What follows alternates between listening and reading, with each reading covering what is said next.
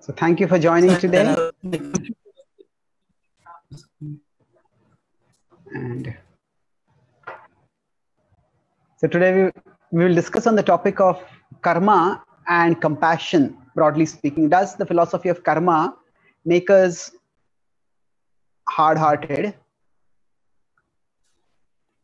And I'll just give a brief introduction to this and then we can have some question answers. Thank you for joining today, everyone. And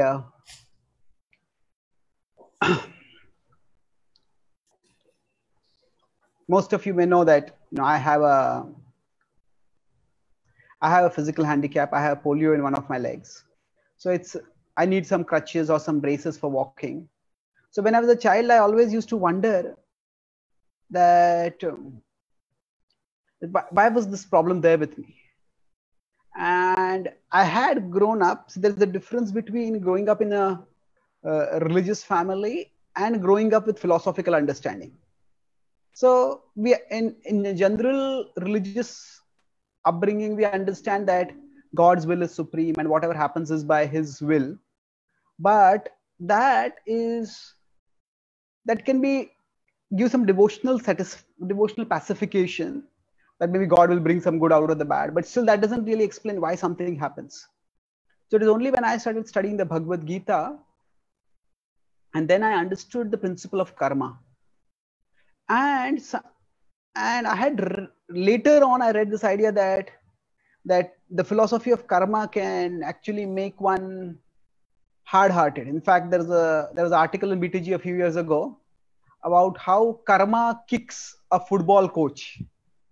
The idea was that there's this football coach for a major league in UK, and he said that people who are poor or people who are handicapped in some way, it's because of their karma. And there was like a hailstorm of censure upon him, where they said that how can you be so insensitive? How can you be so, people are already suffering and on top of them you are demonizing them. And eventually he had to resign or he was fired. So the idea is that when somebody is going through some distress, is the philosophy of karma meant to put them on a further guilt, burden them with a further sense of guilt? That is the idea that some people have, but at least in my experience, it wasn't like that. It was generally the way the philosophy of karma has been understood in the tradition. It is primarily forward looking, not backward looking. It is primarily more for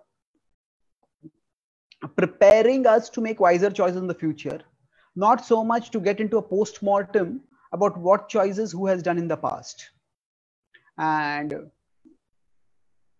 philosophy or any particular philosophical point in specific, if it is not understood in the context in which it is applied traditionally, then we can apply it in a different context, and that can be counterproductive. So this is the whole idea of karma, is to help us choose better. So I'll just make one point and then we can move on to question answers. The word karma itself has multiple meanings. You can have 4 or 5 meanings of the word karma. So before we launch into discussion question answer, let's look at these meanings so that we know what we are talking about. So the word karma can refer at one level to the law of karma. Nobody can escape their karma. Or the law of karma is infallible. It's inescapable. Human law can be escaped, but the law of karma can't be escaped. Here, karma refers to the link between cause and effect, between action and consequence. That's one meaning of the word karma. The other meaning of the word karma is often, if I say I am suffering my own karma, there what we mean is we are talking about the reactions of our karma. So reactions of our actions rather. So we have done some actions, and why is somebody going through this? It's because of their own karma. That means the past actions that they have done, they're getting the reactions. So karma can be used to refer to reactions. Karma can be used to refer even to actions. Choose your karma well right now. That means, how are you going to act right now? Choose that responsibly. So karma can refer to the system of action reaction. It can refer to reaction.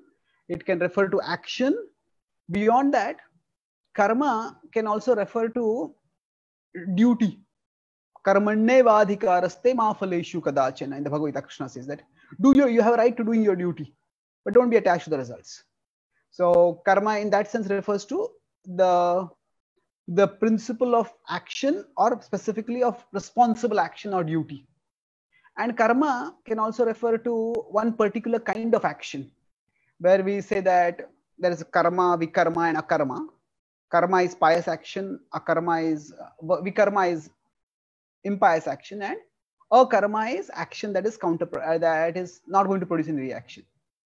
So basically, when we look at so with this meaning of the word karma, broadly speaking, then the Bhagavad-Gītā talks about karma. Its stress is on understanding how we can choose wisely. The Gita doesn't go so much into the analysis of, say, now this war is happening. Why is this war happening? Is it a reaction to particular karma? If somebody is going to suffer something, is it going to be because of this karma or that karma?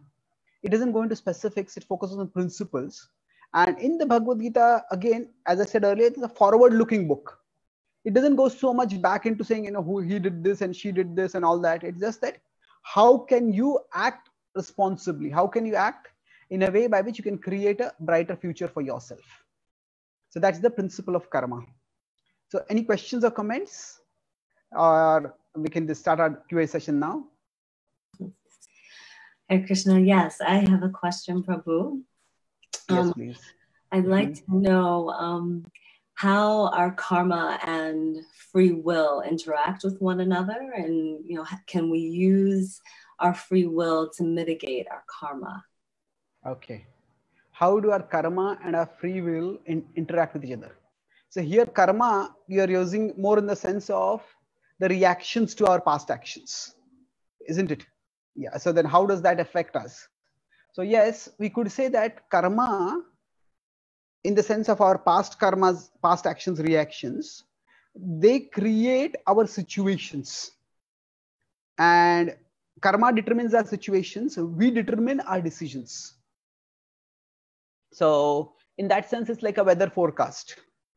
The weather forecast, if we know, okay, it's going to be stormy, it's going to be rainy, it's going to be snowy, then that is something we can't control. Knowing that helps us to some extent. Okay, I have to drive carefully, or maybe I don't want to drive today.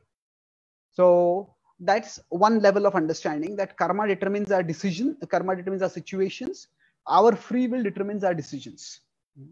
So for example, somebody is born in maybe a wealthy family, somebody is born in a poor family. So those differences, somebody is by their karma. But somebody can be born in a poor family, but then they grow up they live responsibly, and they become successful in life. On the other hand, somebody is born in a wealthy family, but they become entitled. They develop entitlement mentality, and they squander all their wealth. They live the life of a wastrel. So the free will is always there with each one of us, and karma determines the situations. Now we could make this a little more subtle if we want, and we can also say that the situation for the soul is not just the physical situation. The situation is also the psychological situation. We all have a particular kind of body and a particular kind of mind that we get by our past karma. So now the mind does not determine our actions, although the mind prompts us in particular directions. So for example, Krishna tells Arjuna that by your karma, that means by your past, you have got the body and mind of a kshatriya, of a warrior. Now, while you got the body and mind of a warrior, if you try to act like a minister, like a Brahmin, like a sage, you will not be able to sustain that. So our dispositions, so you could say our situations refer to physical, and our dispositions refer to our mental inclination, or mental situation, basically. So both of these are determined by our past karma. But neither our situations nor our dispositions entirely determine our decisions. They affect our decisions, but they don't determine. So we always have some free will. So the standard example that is given in the Bhagavad-Gītā itself is that it's like if you consider sky to be like an upside down bowl, ball. Then the wind moves inside the sky.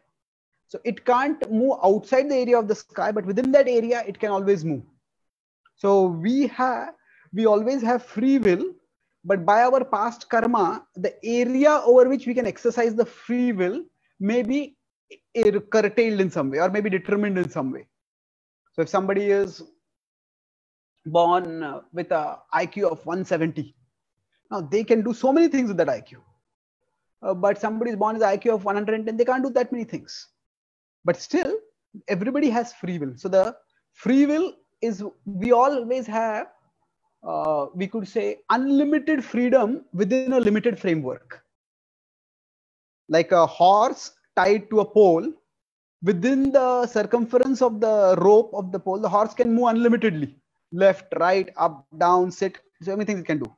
So there is unlimited freedom, but within a limited framework. So the limited framework is determined by our past karma. Okay. Thank you. Thank you. Thank you. Thank you, Tiffany. Hare Krishna. Hare Krishna. Dhanyavad Frans. Hello. I had a question. Similar Yes, in relation to your answer that you just gave, you had mentioned that Arjuna was given a body of a Kshatriya given his past karma. And I had heard that, for example, that Kshatriyas in general live in the mode of passion. So is there a relationship between karma and the three gunas? For example, good karma results in the sattva gun, or mixed good, half good karma, and bad karma results in rajaguna. Could you explain if there's a relationship? Okay. That's a good question. Does karma determine our gunas also? Yes, definitely. Traditionally, it was understood that there are 4 social divisions: Brahmana, Kshatriya, Vaishya, Shudras. And if one lives dutifully as a Shudra in one life, the next life they will be born as a Vaishya. In the next life, they will further born as a Kshatriya. In the next life, they will be born as a Brahmana. And when you will live dutifully, what does it mean? That each particular social division, each Varna, has its own set of duties. And when one follows those duties, lives within the regulation, then one experiences some limited elevation. So yes, by our past, now each of these Varnas are also associated with certain modes. So the Brahmana Varna is usually associated with the mode of goodness. So broadly speaking, our modes are shaped by our past. The modes that we get are shaped by our past, but these are not fixed. Somebody might be born in a relatively pious or virtuous family, but if they get into bad association, then what happens? Once they are born into the, if they get into bad association, they might get into the modes of passion and ignorance also. Okay. Thank you. Thank you. So, Hare Krishna Prabhu, I have another question. Yes, please. So, understanding that all of our life circumstances are basically governed by our karma, how can we stay compassionate toward others? You know, as you mentioned, you know, when you read about karma and you start to take it on, you become hard-hearted. So how can we do to be more compassionate rather than, you know, like you said, the example that you gave with the coach? Okay, it's a very important question. There is a difference between being hard-hearted and being clear-headed or level-headed. So several of my friends are doctors, and they tell me that quite often for a doctor to perform his or her duty, emotion can come in the way. A doctor's work is actually work filled with kindness, compassion. But if there is too much emotion, emotion comes in the way of judgment. So to take a simple example here, say somebody is alcoholic and they have suffered repeatedly because of the alcoholism. And then they have been told by the doctor, don't drink again. Otherwise it could be fatal for you. And yet that person drinks again, and they are rushed into the emergency room, and then the doctor is there. Now the doctor will understandably be annoyed, even angry. But at that time, the doctor is not meant to, you fool, I told you don't drink. Why did you drink? You suffer and you die now. That can never be the mood of a doctor. The doctor has to first treat. So when a patient is there, the first thing that a doctor has to consider is, what is my duty over here? That's why, along with the philosophy of karma, there is also always the concept of dharma. Dharma is our duty. So it is also karma in one of the senses of the word. But so whenever we are interacting with others, our focus has to be not on what is their karma, but on what is our dharma. So a doctor has to think, what is my duty when a patient is sick?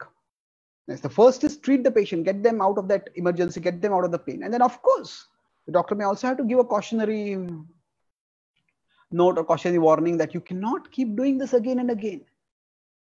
But that shouldn't be the sole mode of interaction between the doctor and the patient.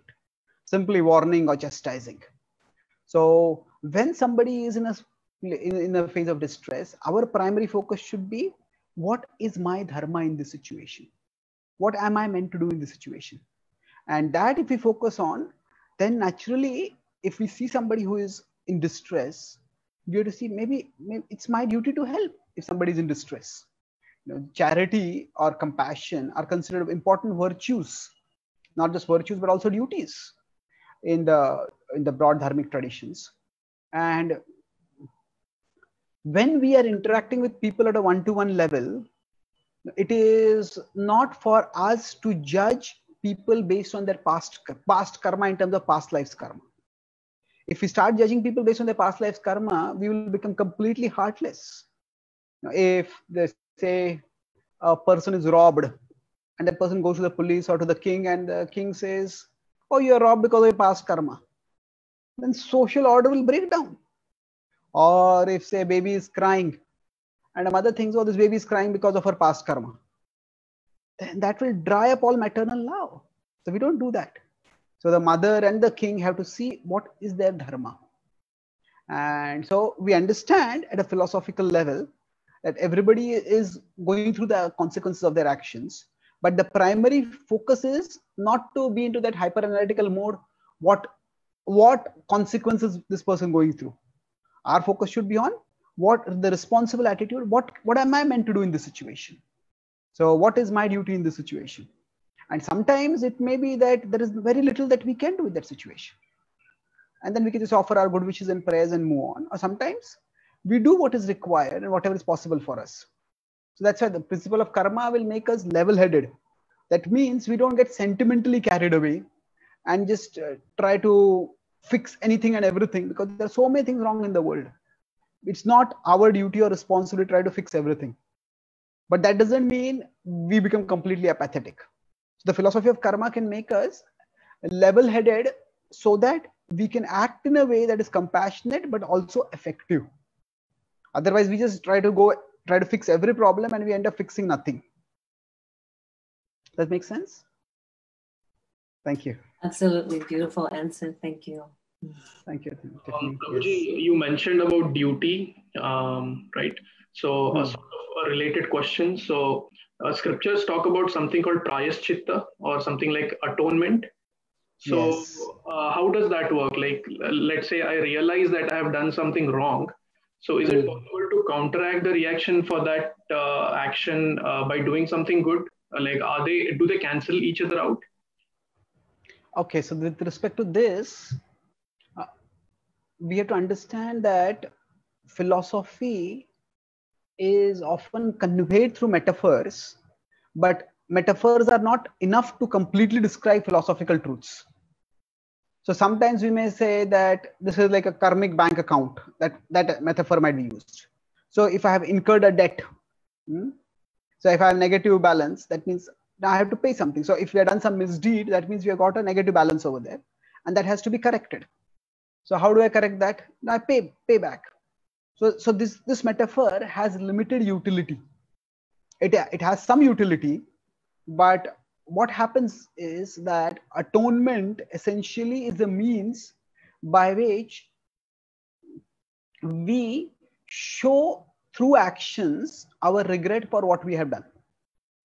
So now, even from a normal legal perspective, suppose say now riots have broken out in many parts of America, and now when this has happened, so some wrongdoers are caught, and then suppose they are fined.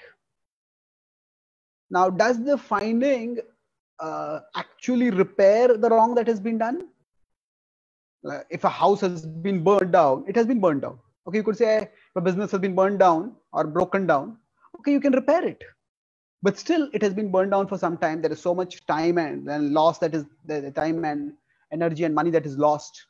So even if they compensate, the compensation does not really literally lead to, it doesn't take things back to the way they were entirely. And especially if there is some irreparable injury, or if there is loss of life, then it can't. So even if somebody, if say person A kills person B intentionally or unintentionally, and then the person A goes for 25 years or even life imprisonment, does that really negate this? Or even if you say there's a capital punishment and A is killed, does that really, it doesn't bring B back to life. So in that sense, there is, when there is atonement is basically a voluntary acceptance of one's wrongdoing and a voluntary willingness to accept to undergo the consequences of that. So it's like somebody has committed a wrong, and rather than waiting for the police to come and apprehend them, they themselves go and surrender to the police. So atonement is in that sense like that. Now, what exactly does atonement do? At one level, it is said that it is very much recommended, if somebody has done something wrong, they should atone for it. And there are various practices given in the traditions. In the Vedic tradition, there are, you do this activity, this should be the atonement. In Christianity, in Islam, there are various ideas of atonement like that. Now, how exactly atonement will counter, that is a little subtle. I said, in a literal sense, a wrong that has been done, it cannot really be restored. So things that have been burned down, you cannot unburn them, but you can rebuild them to some extent. Not everything can be rebuilt also. So now in the Vedic scriptures, it is said very clearly that if you've done this action wrong, you can do this to do atonement. The Bhagavatam speaks things more from a transcendental perspective. And there it says that now atonement is more of an action, whereas remorse or regret is more of a disposition, is more of an emotion in the heart. So there are two Sanskrit words, there's prayaschit and paschatap. So prayaschit is more the action that we may do, whereas paschatap is more of the emotion that we feel. So that's why remorse or regret. So what the Bhagavatam says is that for reformation to happen, for change to happen, just the atonement is not enough. The atonement may free one from the karmic reaction. Now, karmic reaction comes in two different ways. One is that if we do something wrong, then we get a consequence of that in external terms. Say, for example, if somebody goes on a smoking binge or a drinking binge, they may use a credit card to drink, but if the credit card is overdrawn, they may think, I'm not paying anything right now, but eventually they have to pay for it. So there is an external consequence of their action. But there is an internal consequence also. The internal consequence is that the inclination to drink becomes stronger.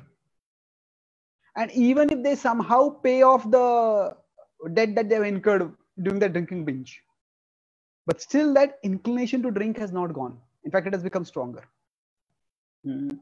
And even if they have okay, if next time I drink, again I'll get into trouble, so maybe I should not drink. Now, even that is good, but whether the disposition will change simply by going through the consequence of the actions, that is not for sure. So the Bhagavatam says that if we have to change our heart, if the change has to happen, it is not just change in terms of actions. It is not just in terms of atonement, but it's in terms of change of the heart, and that requires purification. that requires the redirection of our power of desiring. And that is what happens through bhakti. Because bhakti connects us with the all-attractive Supreme Krishna and gives us higher joy in that connection. And that connection is the ultimate, brings about the ultimate purification. So atonement has its utility, no doubt, but it is not, that utility is not ultimate in terms of transforming the heart. Now, exactly what it will do to the karma, that because karma is not literally mathematical, if we can simply consider it as a bank account, yes, I took this much debt, but I can repay it. But karma is also in terms of actions that have real world consequences, some of which are not repairable. So exactly to what extent an atonement will free one from a particular karma, that is difficult to know. Okay. Thank you. Thank you very much. Thank you. So actually, I want to just sort of take this from an individual level to a mass shared karma level. So since the world today is grappling with the coronavirus pandemic, so how do we see that from a karma perspective? Because like the whole topic is being hard-hearted. So sometimes the human mind is quick to blame a certain community or people of a certain nationality, whose acts actually caused it. So at one level, it seems insensitive to think like that. But yeah, I just wanted to know how do we see that from a karma perspective? Okay, so with respect to karma, when there are actions which lead to mass consequences, so how do we analyze them from a perspective of, say, pinning responsibility or seeking accountability? See, actions have consequences at different levels, or rather there are different causes which come together for a particular consequence to result. Say, for example, if you consider snowball, when a small snow pebble is formed on the top of a mountain and starts rolling down, now maybe 100 snow pebbles start rolling down. So out of them, maybe 90 don't move, 90 just stop along the way. They hit some small ridge or something like that, and they just break apart. But 10 come down. Now out of that 10, maybe 8 of them, they don't become very big. But 2 of them become big. And both of them roll down. And one of them rolls down on a path, maybe where there's a child who is playing on the ground. And it just knocks over the child and wounds that child severely. So now, what caused this? We could say, okay, the child was injured because of the snowball. But we could say that the child could have been playing somewhere else. The child was playing there. Did somebody else tell the child to play there? Or where the parents didn't take the precautions so that they didn't have a proper fencing? Or was it that the authorities did not create a proper clearing space below next to the mountain by which the snowball would dry out? So, we have to look at which areas are actionable for us and take action. And somebody could say if there had been no snow, there had been no snowball and the child wouldn't have been injured. But well, that's not actionable for us. The snow has already fallen. So generally speaking, for us, it's important to know that actions have, whenever any particular major event happens, there are many causal factors that come together to make it happen.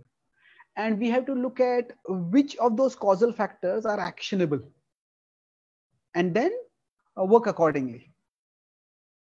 So with respect to the corona crisis, is it that, say, labeling a particular country or a community is being insensitive or narrow-minded?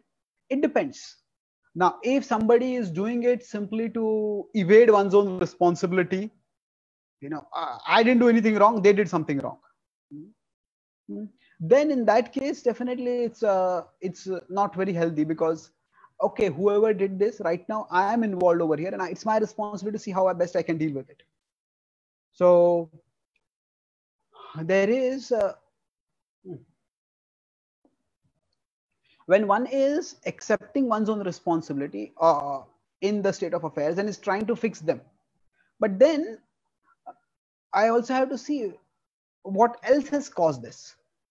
So if say a particular country, say, was negligent in informing others, or they're negligent in handling some things, then that also has to be acknowledged. Now, in terms of karma, if you want to go into this, it's whenever any situation comes upon us, it's an unpredictable combination of present and past karma that causes that situation to come in. An unpredictable combination of present and past karma. So you could say with respect to the child was knocked down by that snowball. Now we could say the child was playing there. That's why the child got knocked down. If the child had been playing somewhere else, he would not have been knocked down, isn't it? So that is their action. Let me say, what if the child maybe gets a fractured arm or something like that? So is it really fair that the child lost an arm because of something as trivial as just choosing where to play? Well, yes, it could be that the present action might be just 1% contributing to it, and the past karma might be contributing 99% to it. So, but you can't hold at this point the child responsible for their past karma.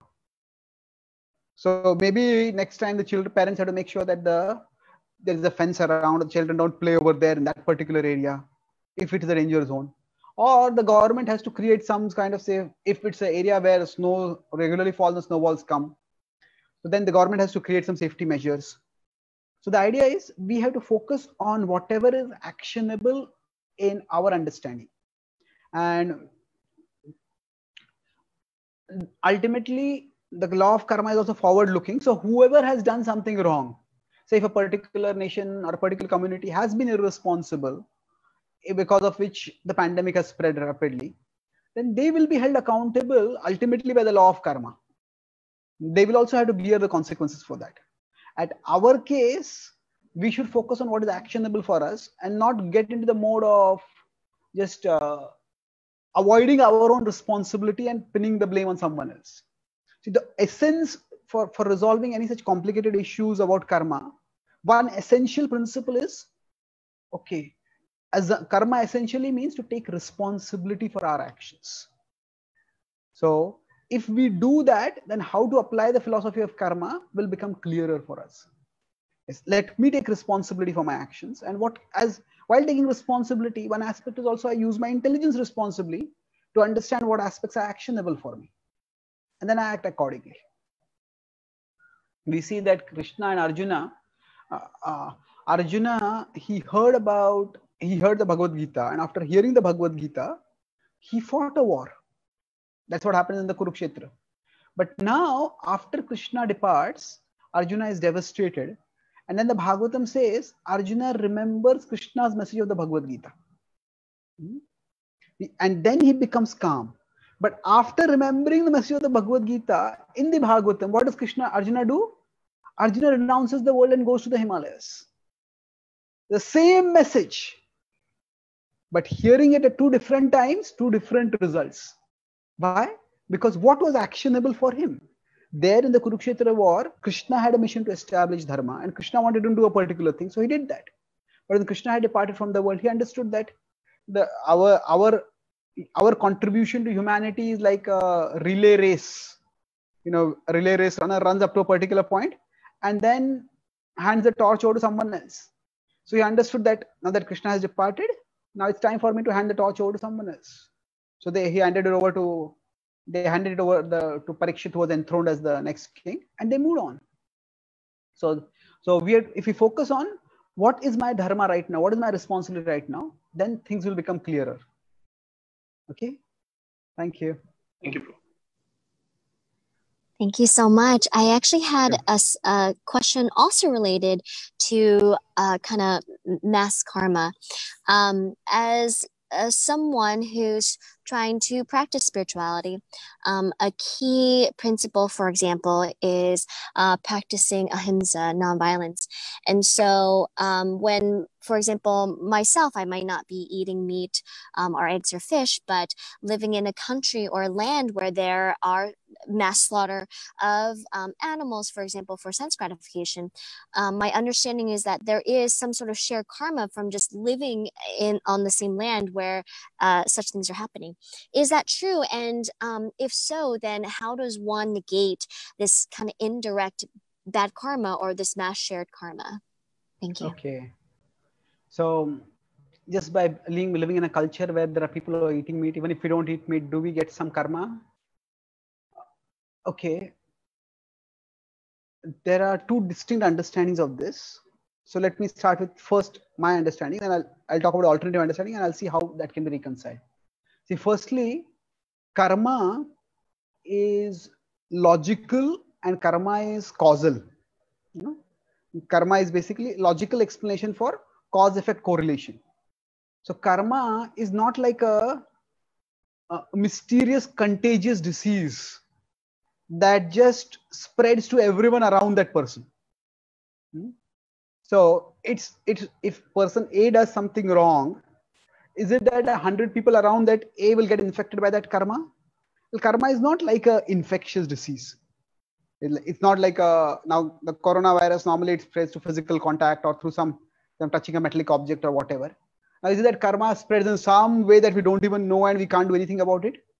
It's not like that. The essential principle of karma is that we are all accountable for our actions. Our actions will have consequences. So karma is logical. It's not diabolical. That's the first point. Now, having said that, we can look at the other perspective that there is something called as guilt by association.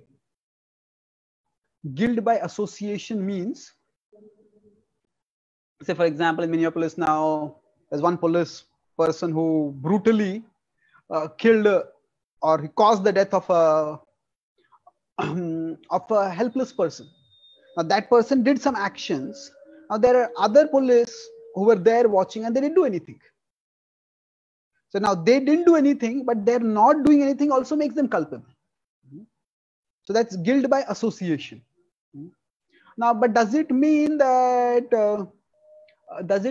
say now there are some onlookers who are watching? They took some video camera and they took some photos. So now they're telling the police, get off him, he can't breathe, get off him.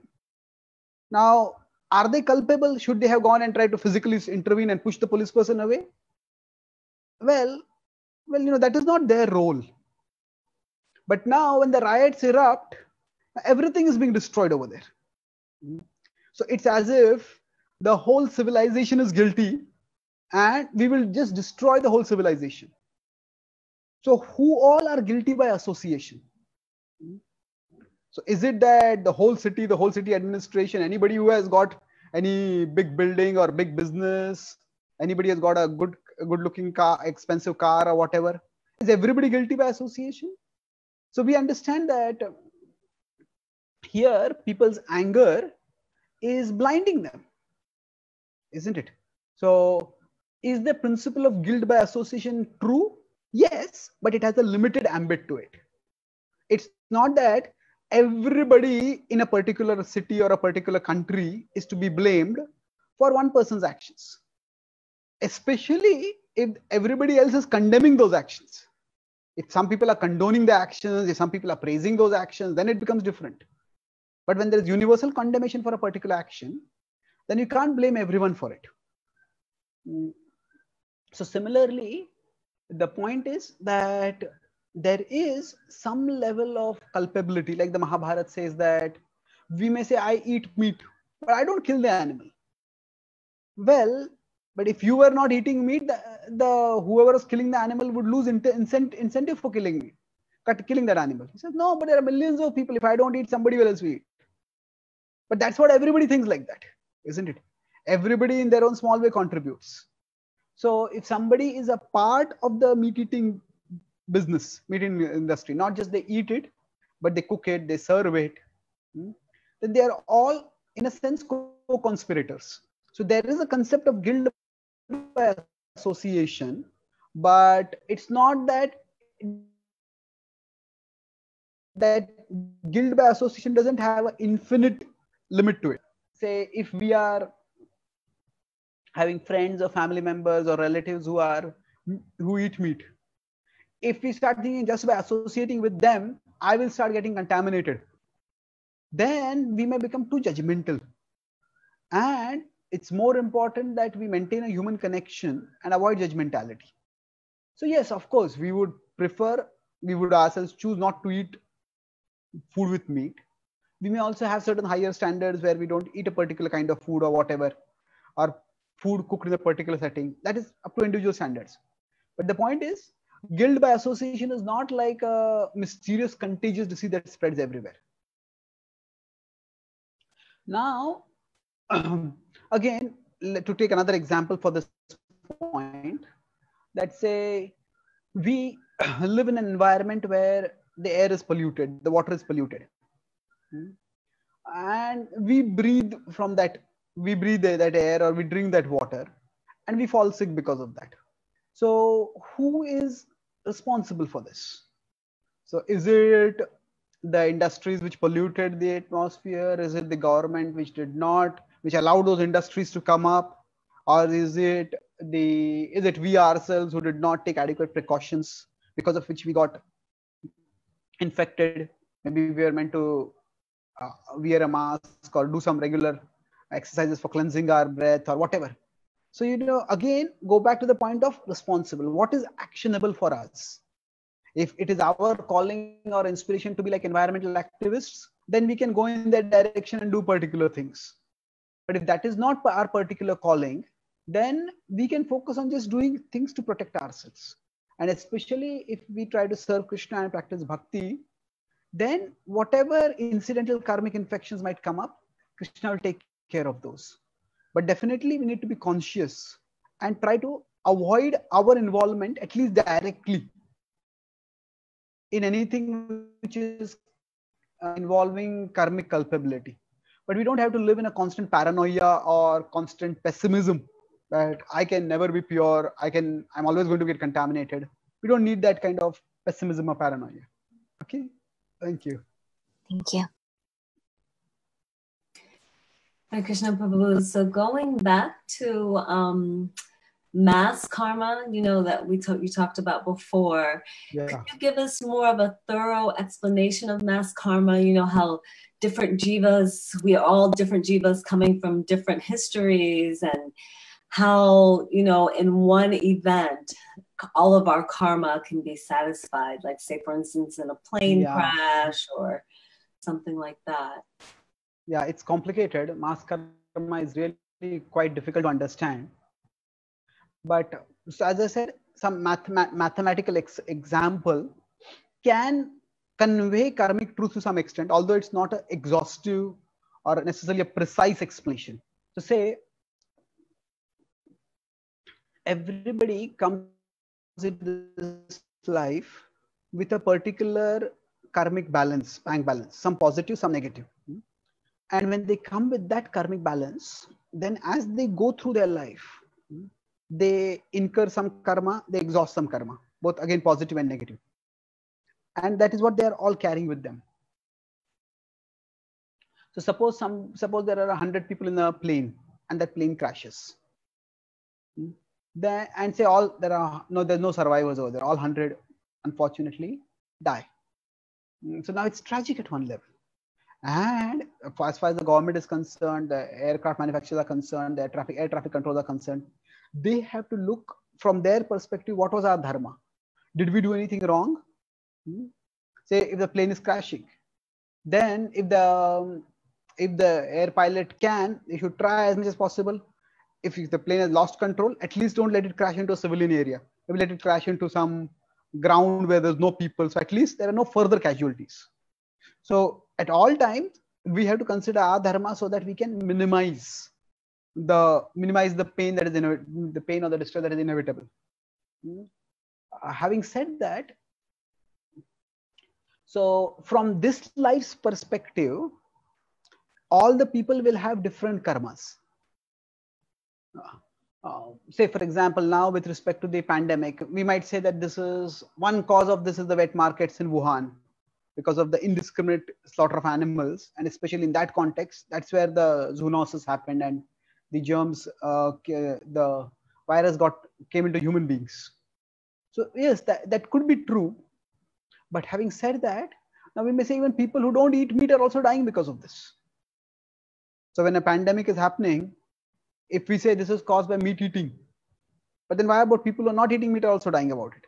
So what we understand over here is that, say, if a person dies and the death exhausts 1,000 units of negative karma.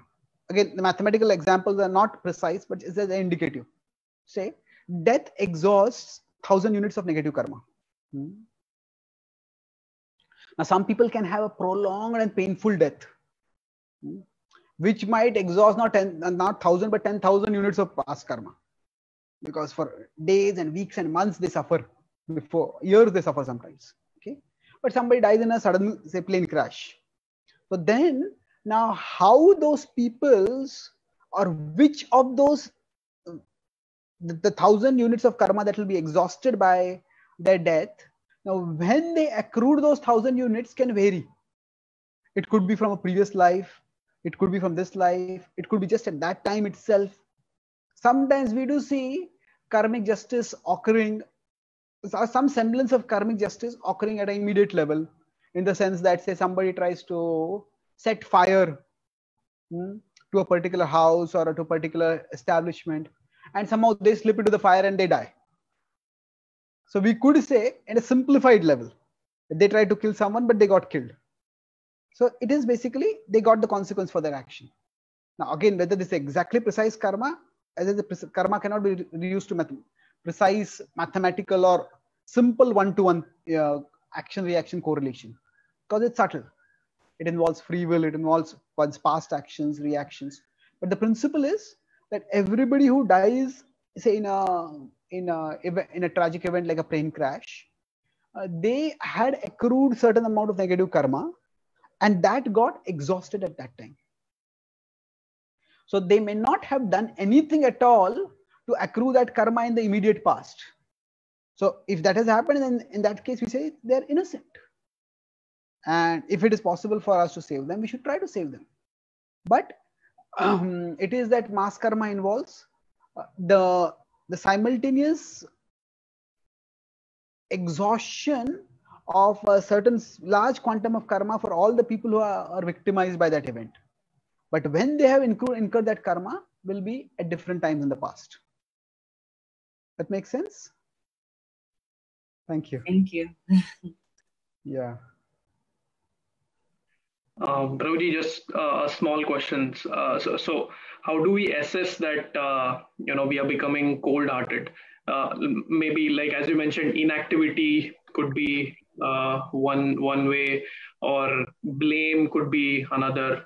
So how exactly can you shed light on how do we understand whether we are becoming cold-hearted? Okay. So anger indicates that something is wrong, but anger doesn't always indicate what is wrong.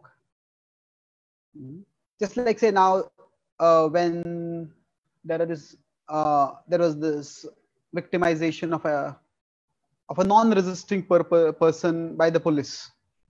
Now when we see that video, we feel shocked, we feel disgusted, we feel angry. Now if you don't feel angry on seeing something brutal, something unfair, that indicates that our consciousness has become deadened. So anger is healthy in the sense that if it indicates something is wrong, but anger doesn't precisely indicate what is wrong. So what has happened? In the sense, what has happened? People, as I said, will just brutally destroying things. So what has happened? They're considering this whole country, whole civilization, all wealthy people, they're all bad.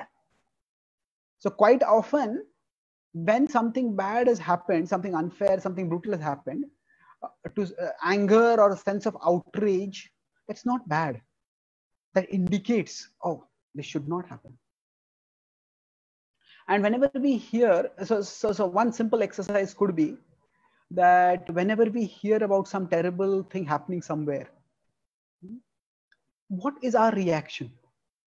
First reaction. We might say, thank God it didn't happen to me. Or it might, oh my God, if it happened to that person tomorrow, it may happen to me. Or it may be that, this is so horrible. What must that person have suffered when they were going through this? Or what might their family members or loved ones be thinking right now? So quite often we go through different reactions. We could say almost like it's a fresh or first reaction, first fresh emotional reaction what we have. And if there are some people who become sadistic, they not only feel no pain in causing pain to others, but they actually feel joy in causing pain to others. Now that is horrible. So we can ourselves look at when we hear about somebody suffering, what is our reaction to that? Do we just try to deaden ourselves to that pain? Just don't think about it. Or if we think about it, what do we think about it? So we may not be able to do anything to practically deal with some issues also. Once Prabhupada, I think, was in Australia, and one lady asked him, Swamiji, can you pray for me? It was in America, not Australia. And Prabhupada said, yes, I'm always praying for you. If I hadn't been praying for you, what reason is there for me to come here across the 7 oceans? So now Prabhupada was not just praying. Praying is to offer good wishes, but Prabhupada is also offering some good wisdom by which they could also say praying means what? You offer good wishes means may good things happen to you. That's praying. But it can also mean that, maybe I can help you to do something good, or maybe I can help do something good for you. So Prabhupada, by sharing spiritual wisdom and giving her or giving his audiences options to make better choices, resources to make better choices, Prabhupada was not just passively praying, may good things happen to you. Prabhupada was also actually trying to help them to act in a way, was equipping them to act in a way that which more good things will happen for them. So in that sense, we may not be able to practically do anything in a particular situation, but if we look at our emotions, or maybe our instinctive reactions or our first or second reactions to such painful events, and then we see how we could change those. So by that we can understand whether we are becoming compassionate or hard-hearted or what exactly. That makes sense? Yes, Prabhuji. Thank you.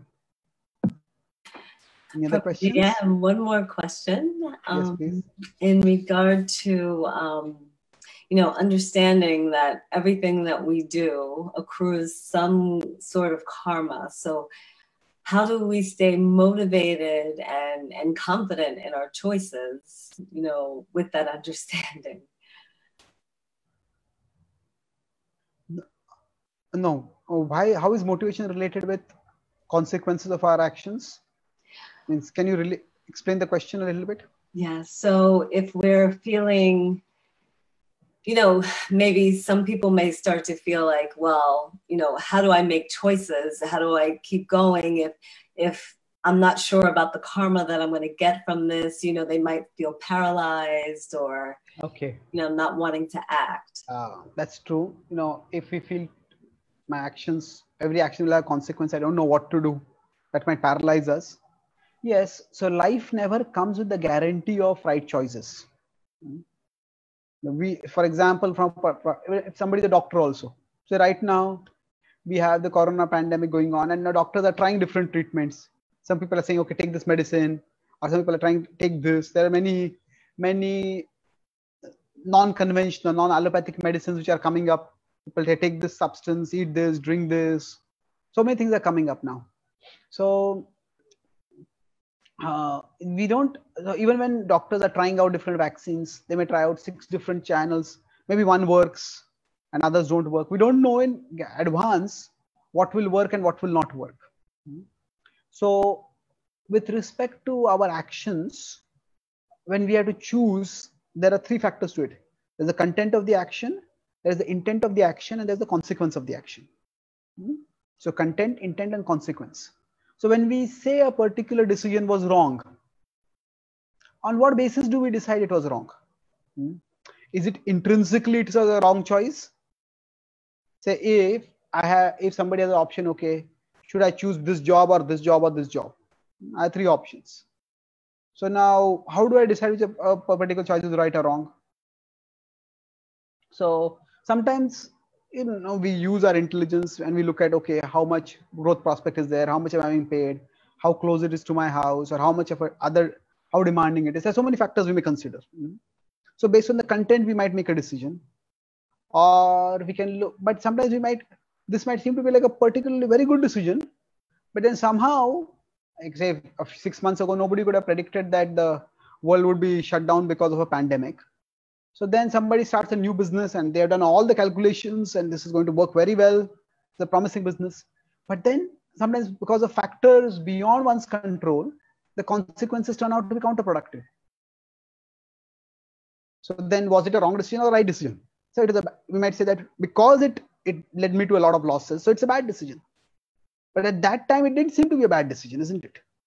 So we can't really precisely ever know that which action will have what consequence.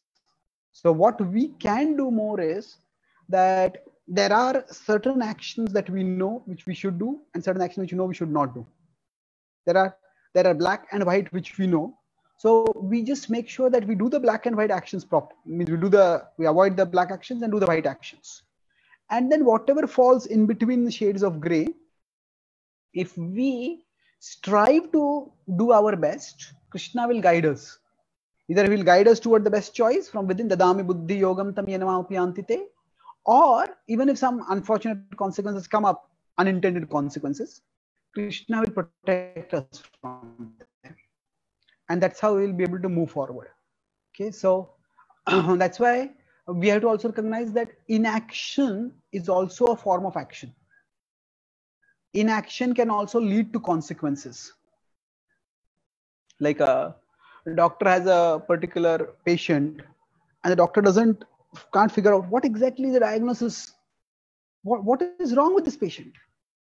Now the doctor must say, till I can figure out what is the diagnosis, I can't give any treatment. Well, that's one way of looking at it.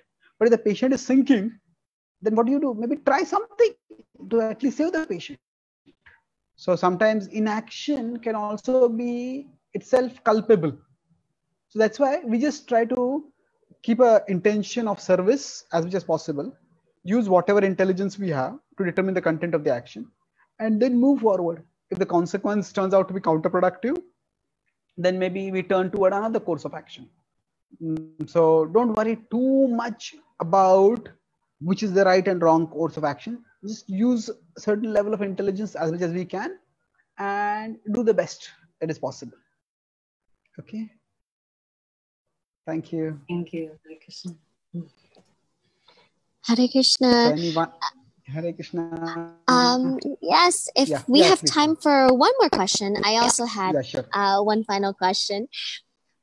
We just to Tiffany's question and your answer, with everything we do, we're incurring karma and we get very wrapped up into it. And some people make very concerted efforts to try to perhaps change their karma or change the cards that they are dealt. My understanding is that, for example, in Asian countries, it's very popular to, for example, remove beauty marks or remove freckles on their face, and people go to even the extent of plastic surgery. But I don't understand how that's possible. For example, if you were to remove some freckles on your cheek, that you will become smarter, or remove a freckle underneath your nose or beauty mark underneath your nose, that you'll make more money. How is something so small able to change your karma? Is that true? And how is that possible? Thank you. Okay. Well, that removing a freckle or something like that will make one smart or will help one earn more.